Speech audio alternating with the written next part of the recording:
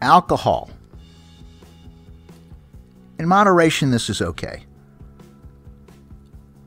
However, for men who are heavy drinkers, the risk of developing high-grade prostate cancer is 2 times greater than a non-drinker or a moderate drinker. What is a moderate drinker? Well, it depends on who's defining it. Some studies advise 1 drink per day or none. Coffee.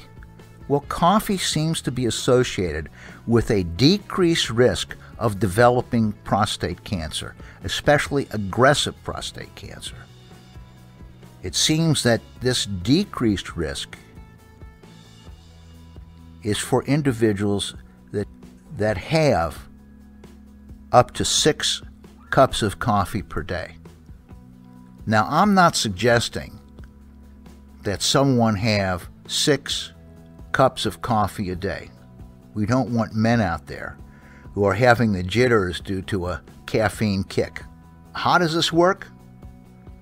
For goodness sakes, I gotta tell you, I don't know, and no one knows. What about cigarette smoking? Well, there's a significant increase in mortality, death, from men who have prostate cancer and smoke cigarettes. By the way, this is even more significant in African American smokers. What about obesity? Well, there's a small and perhaps significant association between obesity and the rate of prostate cancer. What does obese mean? It's a belt line of greater than 42.